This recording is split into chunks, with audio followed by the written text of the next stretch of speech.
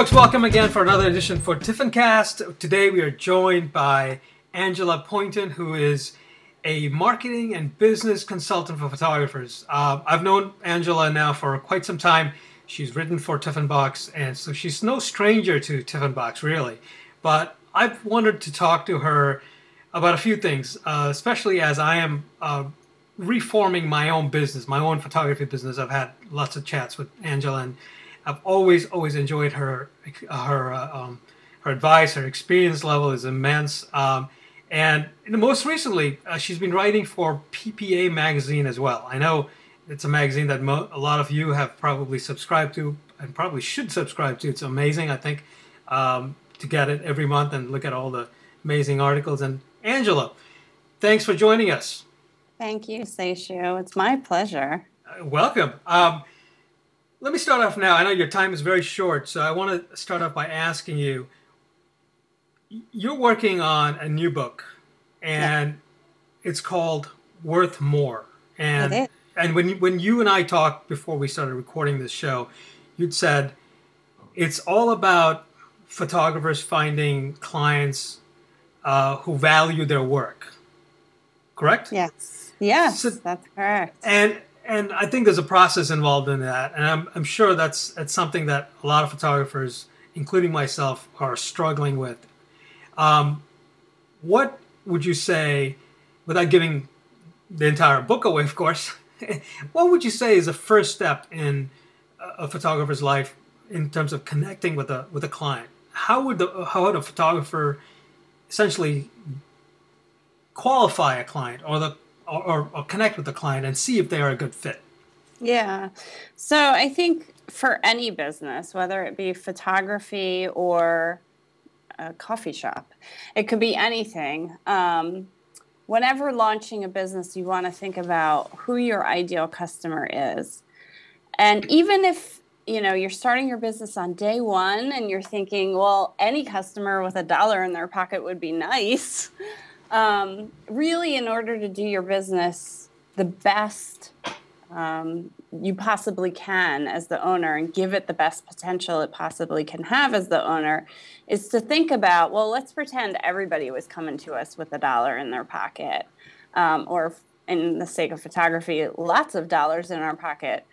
Who would I want to work with? If everybody's demanding my time, who would make me really happy? What types of things do I really enjoy shooting?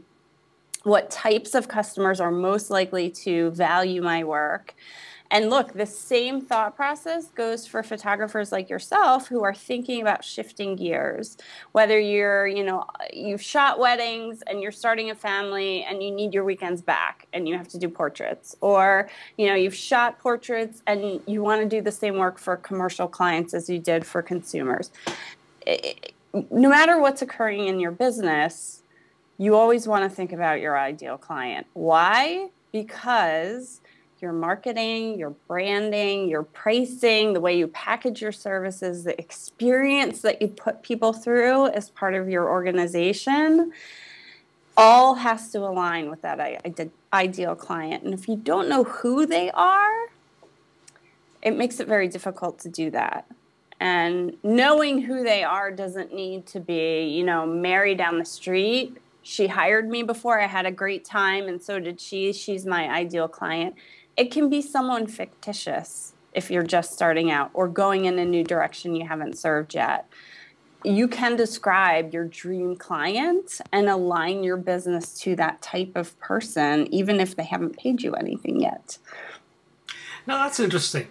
So you're saying make up a client and essentially define that client for yourself. Yeah.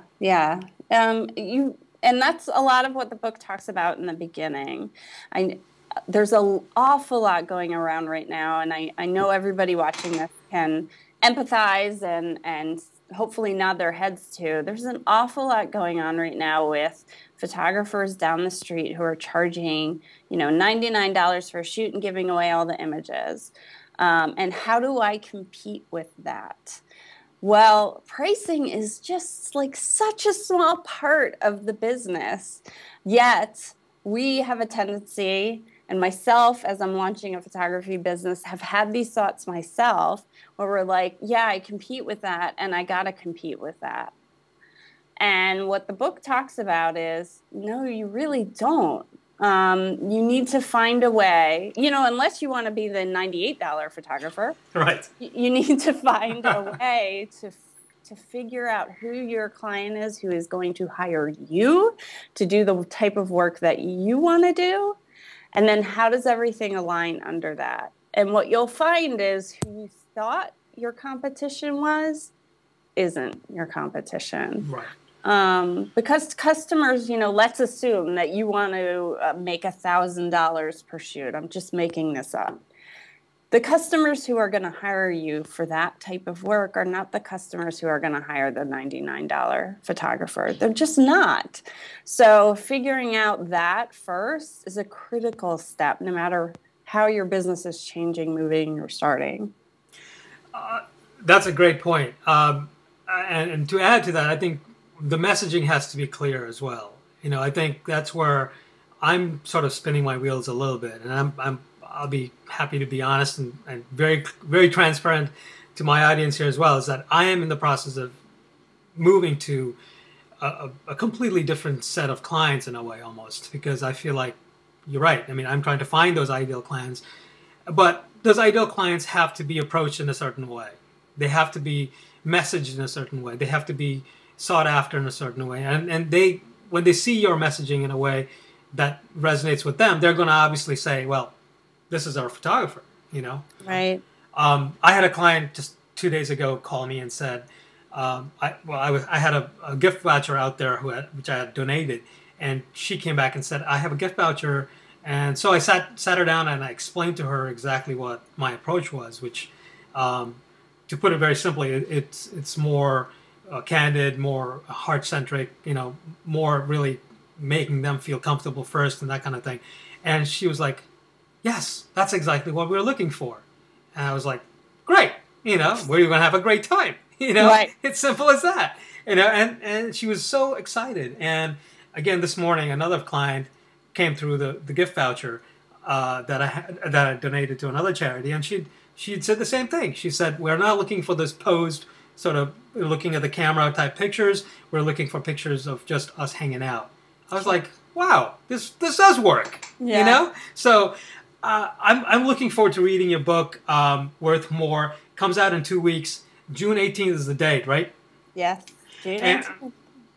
And I think you said is it 4 days, 5 days, or a week? It's going to be priced at $79, and then it's going to go up to $99, right? Yes. So Okay. until that Sunday afterward, which is June 23rd, it's going to be $79, and then after that, it'll be $99. And the book, my first book was a lot of really high-level thinking about if I'm going to start a photography business, like what do I need to know that I don't want to learn the hard way? And what does taking a business and starting one really require? Because people, I think before they get into it, they think it's going to be something that is actually quite different. This one both includes a lot of high-level thinking, but there's a lot of written exercises that walk the reader through the steps and the thinking and the thought process that is required to achieve exactly what you were just describing. You have to be able to pretend you are that ideal client and figure out, okay, what are they concerned about when they're looking for a photographer? What are they concerned about the day after they hire me? What are they concerned about 2 days before their shoot? What are their thoughts after the shoot is done? So that you can start brainstorming as the reader this experience they're going to go through where you know what's going on in their mind before they even do. So if you can deliver an email or, deliver their prints, whatever the case may be, in such a remarkable, careful way that it aligns to that ideal customer, you can create the experience that will get you massive amounts of referrals and not just referrals from people, but referrals from ideal clients that are just like the one who hired you, because people hang out with people who are like them most often. So then you find yourself not spending as much on marketing. You find yourself, getting client inquiries from people you love working with while you sleep and all those good things. Yes. So it's a lot of work in the beginning, and hopefully this book walks you through step by step all the thoughts that you need to have and craft to get that messaging right and to have it resonate with people. But I believe, and I've been doing this for a long time, I believe that once you put that hard work in the beginning of the change or the launch of the business, whatever the case may be, it's well worth it. I got to tell you, this book comes in the perfect time for me. Perfect time. So I'm looking forward to reading it and doing the worksheets and certainly moving forward, as you said. So thank you so much, Angela. I appreciate it. Yeah, thank you, Seishu. Glad to be here. Wonderful. See you in a bit. All right. Bye. Bye.